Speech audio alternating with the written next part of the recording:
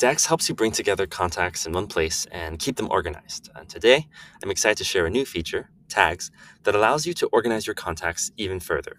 Tags in Dex can be used to assign interests, stages, priorities, and any other information onto contacts. To get started, on the Contacts page after the Group section here, you can add a tag by clicking this Tags box, or you can also use the T shortcut and add a tag that way.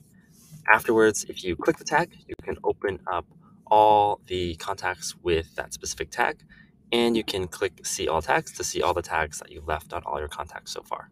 You can also create views based on tags. So for example, let's say I want to create a view with all the people I know in San Francisco who play tennis. I'd create a view here.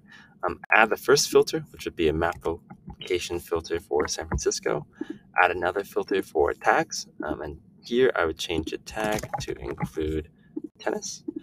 And here I can see the 5 contacts that are within 10 miles of San Francisco and with a tag containing tennis. And this view will get automatically updated when either contacts that change the location get put in with the map location filter, or tags get added to relevant contacts. And whenever I want to come back to this list, all I have to do is click the view in the view sidebar.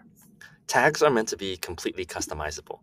You could create tags based off of a stage in a sales funnel or a conference, or maybe even status as a potential customer.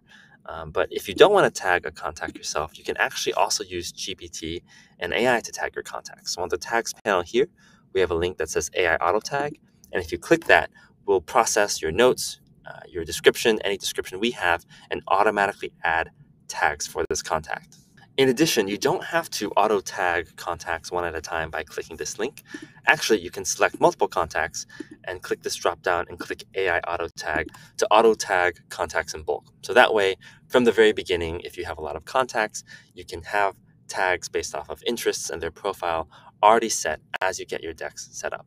Tags and another layer of organization has long been one of our most requested features, so I hope you find it useful in helping you stay on top of who you know. Thanks for watching, and let me know if you have any questions.